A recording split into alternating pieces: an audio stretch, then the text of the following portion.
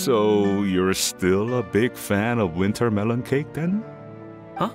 Oh, I guess you heard everything Paimon was saying, huh?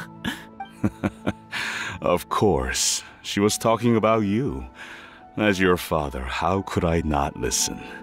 Remember back when you were a kid, and you would sit on my shoulders to watch the Wushu dance.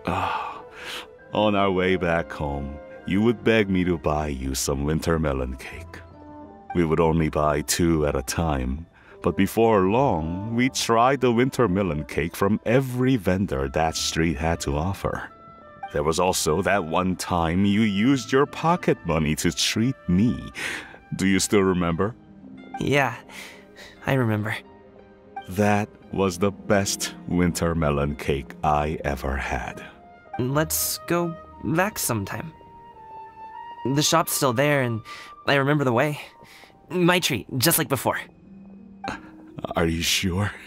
Absolutely.